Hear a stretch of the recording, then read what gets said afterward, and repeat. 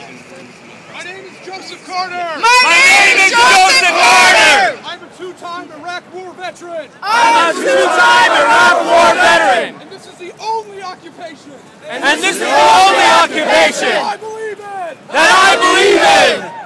For too long, our voices. For too long, our voices have been silenced. Have been silenced, suppressed, suppressed, and ignored. In favor of the voices of Wall Street. In favor of the voices of Wall Street. Of the banks. And the corporations. And the corporations. Their money buys them. Their money buys them. Disproportionate influence. Disproportionate influence. Over the decision makers in Congress. Over the decision makers in Congress. It blocks our demands for change from the White House. It blocks our demands for change from the White House. And renders much of our government unaccountable. And renders much of our government unaccountable. To the only legitimate source of authority. The only legitimate source of authority. The people. The people. For 10 years we have been engaged. For 10 years we have been engaged. In wars that have enriched the wealthiest 1%. In wars that have enriched the wealthiest 1%. Decimated our economy.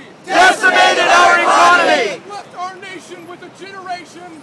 And left our nation with a generation Traumatized and wounded veterans. of traumatized and wounded veterans. That will require care for years to come. That will require care for years to come. The time in which we find ourselves. The time in which we find ourselves Defined by corruption and lack of a government accountability. is defined by corruption and lack of government accountability. As a veteran. As a veteran. As a member of the 99%. As a member of the 99%. I find this unacceptable. I find this unacceptable. And I call on all veterans. And I call on all veterans. And all service members. And all service members. Who find this equally unacceptable. Who find this equally unacceptable. To stand with the 99%. To stand with the 99%. Come to your local occupation. Come to your local occupation. Show your support openly.